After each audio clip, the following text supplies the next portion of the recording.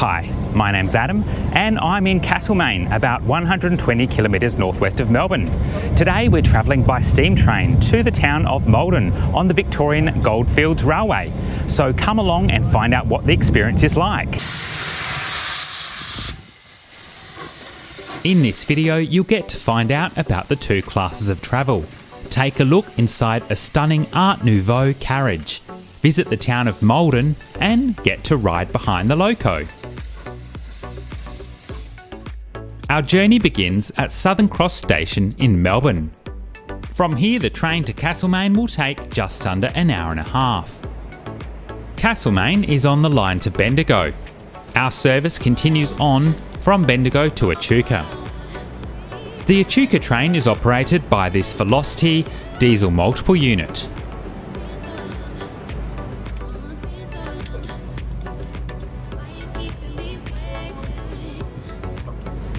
Good morning and welcome aboard. This is your 906 service through to Echuca via Bendigo. Trains to Bendigo generally operate once an hour. Castlemaine is a small city in the Goldfields region of Victoria.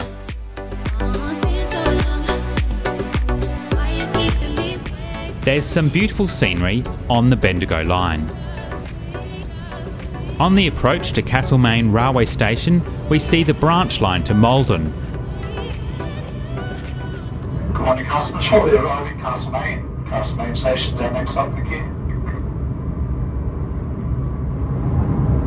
And here's the heritage train we'll be travelling on today. The Velocity continues on its way to Bendigo and Echuca. Today we'll be hauled by a Victorian Railways J-Class loco, built in 1954. These locos were designed for branch lines. It was the last new class of steam loco introduced on the Victorian Railways, with diesels progressively taking over. Our train is assisted by a Y-Class diesel, which we'll take a closer look at later. There are no toilets on the train, so you might want to visit the station facilities before departure. You can buy tickets at the ticket office on this platform, but I'd recommend buying them online in advance so you don't miss out. There are two classes of travel: excursion class, which is recommended for families, and first class. Today I'm travelling in first class, located in the two carriages at the rear of the train. One of the friendly volunteers will take you to your allocated seat. This car was built in 1928 by the Pullman Company in Chicago and imported to Australia for use on the overland. There we are. Wonderful. Do enjoy. Thank you. The Victorian Goldfields Railway acquired the car in 2004 and completely rebuilt it into a club car. It's in Art Deco style and features leather chairs and a bar. We depart Castlemaine on time.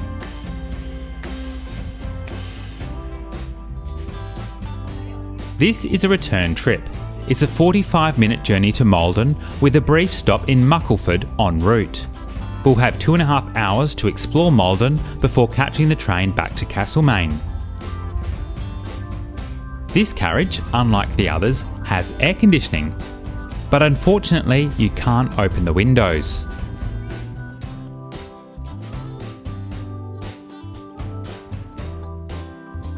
You can occasionally hear the whistle over the jazz music they play in this car.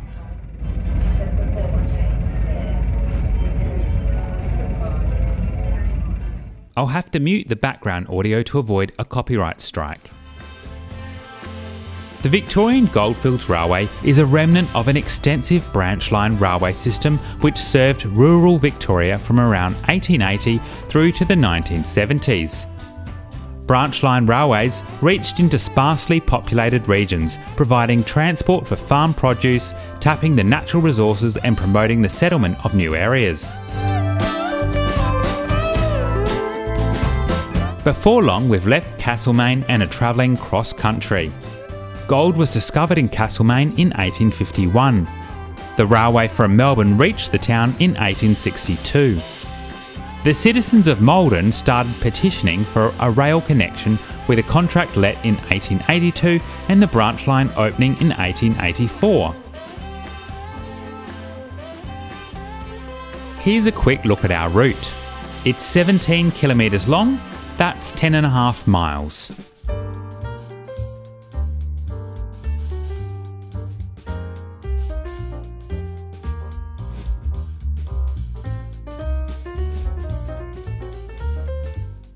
There's a lot of bushland and scrub along the way.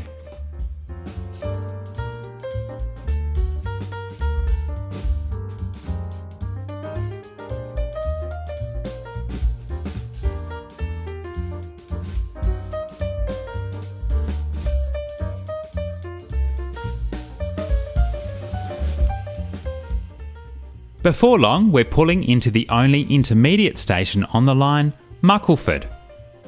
The town developed during the gold rush in the 1850s and at one stage was home to more than 2,000 people. Today's population is a fraction of that and comprises farms and small rural properties.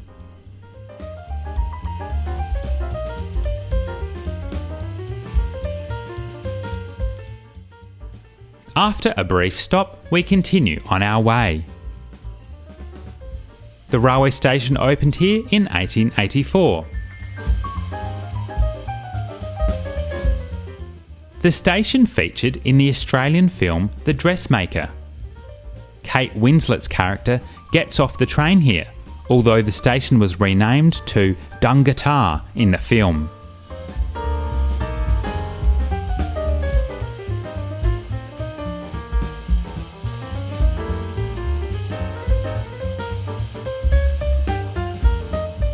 Let's have a quick look at the bar menu.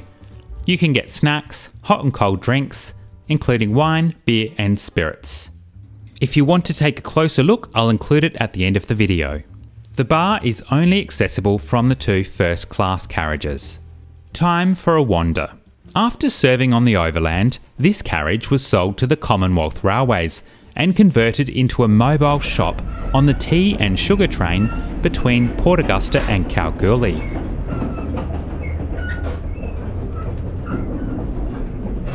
I guess I better keep moving then. We're now in a wooden sleeping car named Tambo. This car was built in 1919. The car features Art Nouveau decor. Because several of the original sleeping compartments were missing, the Victorian Goldfields Railway decided to extend the original Gentleman's Lounge section to make this a parlour car, while retaining as many of the original features as possible. The fittings, hooks, catches and signs have been reproduced based on the original designs or in keeping with the era. The interior timber is Queensland maple and new woodwork has been matched with the original finishes. Tambo was the first Victorian Railways carriage to be built with electric lighting. The attention to detail is incredible. Unlike the stainless steel car Macedon, the windows in this carriage can be opened.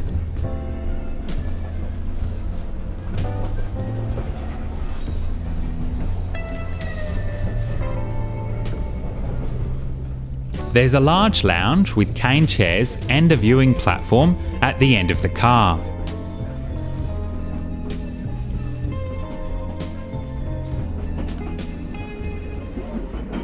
I'm kicking myself for taking so long to discover this wonderful vantage spot. It's lovely to hear the clickety-clack of the tracks, which you don't really get with modern continuously welded rail. And you can hear the steam engine very clearly from here.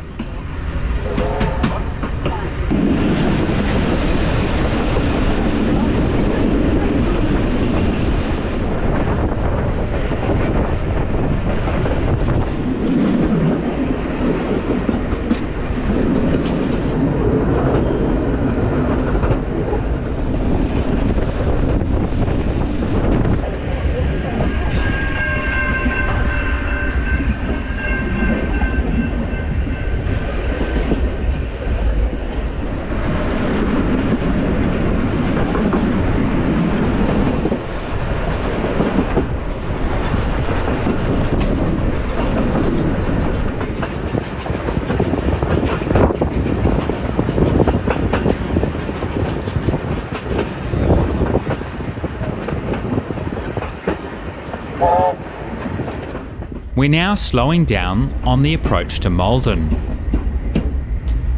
Time to head back to my seat.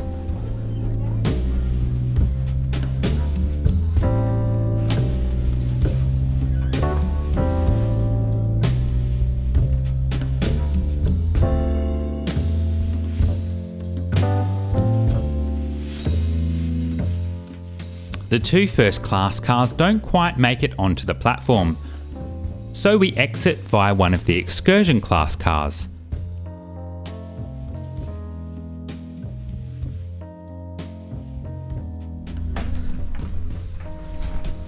We'll take another look at excursion class later.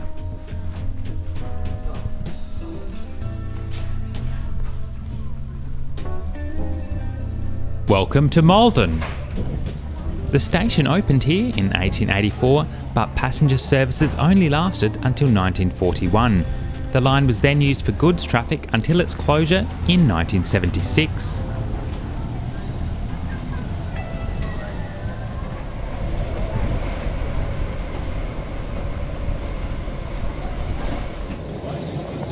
The steam engine is topped up with water before moving onto the turntable.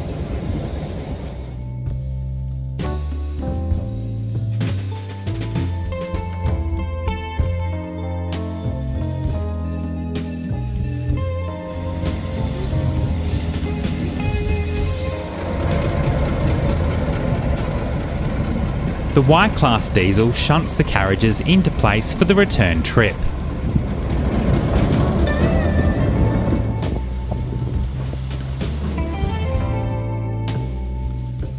It's a 15-minute walk from the station into the town of Maldon. You get 2 hours to explore Maldon, a town that's largely unchanged since the 1850s. There's a good selection of places to have lunch. I went for a chicken and tarragon pie in a French cafe.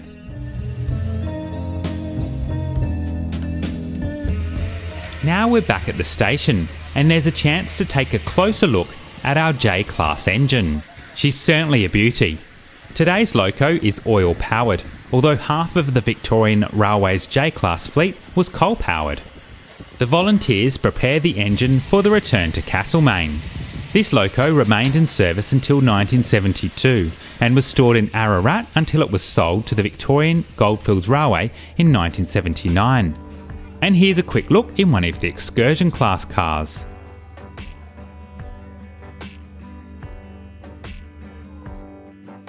Back in my car, we depart Maldon on schedule.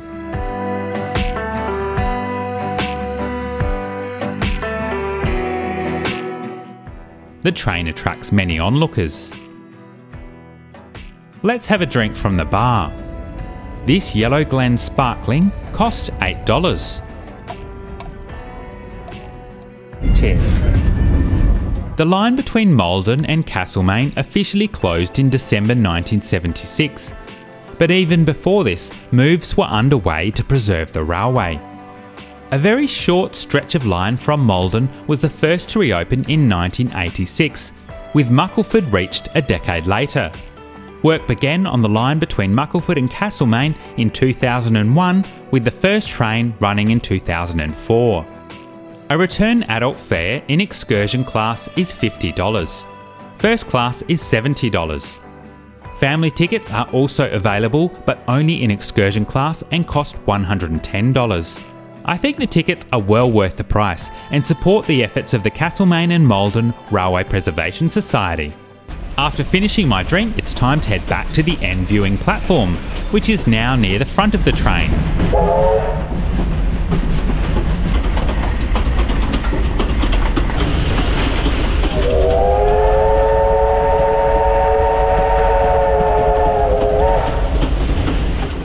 It's really quite thrilling to ride up here, almost as good as being in the cab of the loco, and that's something you can also do. The Victorian Goldfields Railway offers ride with the driver experiences for $45 on top of your fare.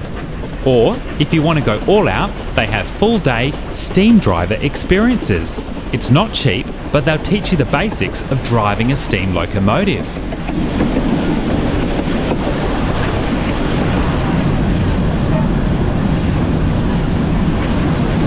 It's not too long before we're on the outskirts of Castlemaine.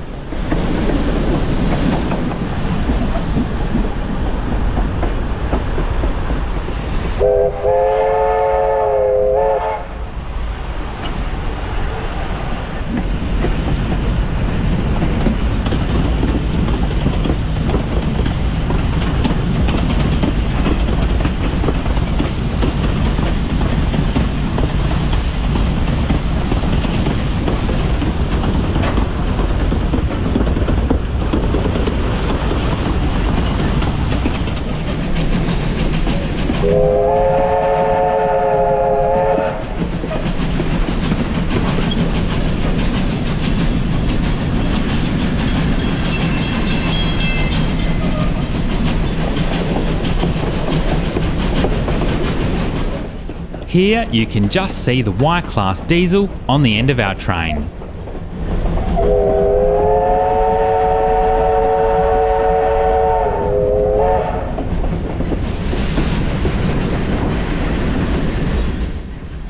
The speed limits are in imperial measurements, just like those on our loco.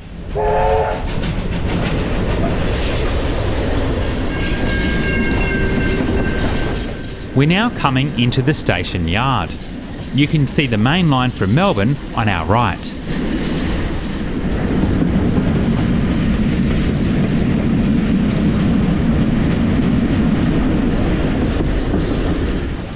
Central Castlemaine is over there.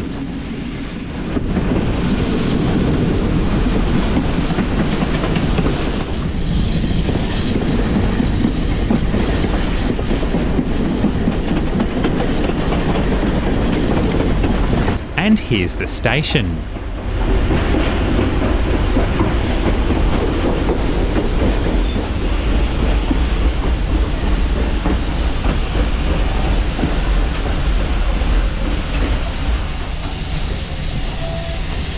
Time to go after a final look at our carriage.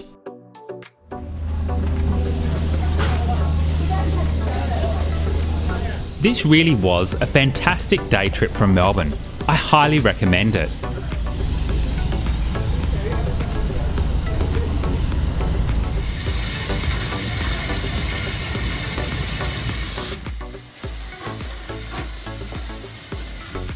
The J-Class loco performs some shunting manoeuvres in the yard. The Victorian Goldfields Railway operates trains every Sunday and Wednesday and also runs on Saturdays during school holidays. They also operate a variety of special services, including a beer tasting trip called Ales on Rails. And that brings our journey on the Victorian Goldfields Railway to an end. But it's now just a 90-minute hop on a Velocity service back to Melbourne's Southern Cross. The Velocity has become the workhorse for Victoria's regional passenger railways, so it's time to take a closer look at this train. In my next video, we hop aboard a Velocity to another gold rush town, Ararat, so be sure to subscribe and hit the notification bell so you don't miss it. Hope to see you then.